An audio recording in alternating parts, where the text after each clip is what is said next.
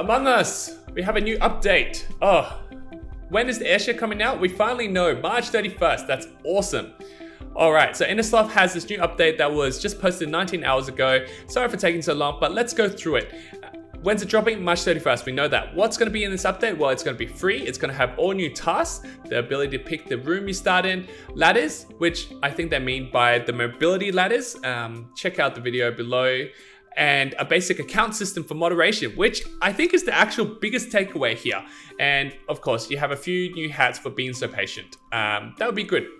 So they want to be as transparent as possible with the process, which is good. To be honest, I don't think they've been the most transparent. If you go onto the Among Us official Twitter account, you notice that they actually posted an update on the 6th of March about the new QuickChat feature, which is good. And then on the 7th of March, they said, oh, they're fixing some black screen bugs. They changed the age gate from 18 plus to 13 plus, some desync issues. Then they gave an update on March 8th, which is awesome. And then March 9th, they said, long ago, our 4 platforms lived in harmony. Then everything changed when the update attacked. And they talked about the Monday bug updates. But since then, since March 9th, some artwork, some nice Lime artwork. Oh, March 13th, sorry for the silence this week, focusing on bug fixes. And then some more artwork and memes. And then finally, 1 week later, a substantive post about when the Airship is coming. So I have a lot of people on my channel asking, when are the bugs gonna be fixed? Well, let's hope they get fixed in this update, because it doesn't seem like there will be an update between now and the 31st of March. So let's get started. Why did the map not get released ASAP? Well, we've gone into this before, but we'll read it again. Essentially, they're saying they didn't expect it to be as popular as it was, and it's not as simple as just creating one map and throwing it on PC. It has to be cross-platform as well. They're dealing with a lot of issues with maintenance at this time, because they have to deal when servers go down, reports of hackers, etc. And these are high priority items that they need to focus on before releasing new updates. A lot of people also ask, why don't they just hire a ton of people? Well, they want to keep the closed studio dynamics. They have a team of 5 at the moment. This isn't like EA games, for example. And so hiring itself can be a distracting process.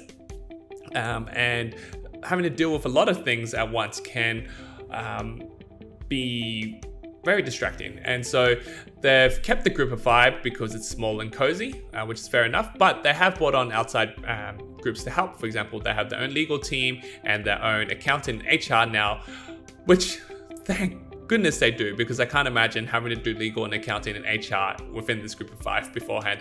And they have someone else dealing with the merch and the Switch platforms, which is awesome. They have a lot of meetings, a lot of updates. They have to deal with legal about fake Among Us merch. Please don't buy it. Report it if you see it to the Among Us staff. But they have to protect their intellectual property, which is 100% fair enough. And then they talk about the actual Airship map. There's programming tasks, which are probably one of the easiest aspects of it. I mean, they pretty much had it because it was the leaked Nintendo Switch map. There's also the issue with approvals. They have to get approvals from the consoles they're on, Xbox, Switch, etc. And this is the meat of the issue, which is accounts and priorities. The most important thing for us when Among Us blew up was to ensure safety, moderation, and reporting. That being said, they were very much aware that there was still a moderation problem they needed to tackle, and it became a priority. So a proper moderation system is one that is extremely difficult and time consuming, so it's not as easy as just having a report button. They need to consider things like servers that accounts are hosted on. Accounts need to be hosted on servers. What servers, where, how do you ensure they are safe and the accounts don't get hacked? Privacy, do your terms of service of accounts follow privacy guidelines? Are they respectful of personal information? Legal, are accounts complying with laws from all around the globe?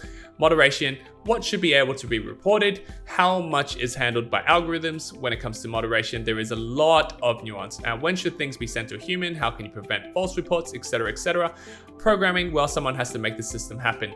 I feel like a lot of these issues are dealt with by plenty of games with a reporting system, but I understand how it has to be tailored to Among Us specifically.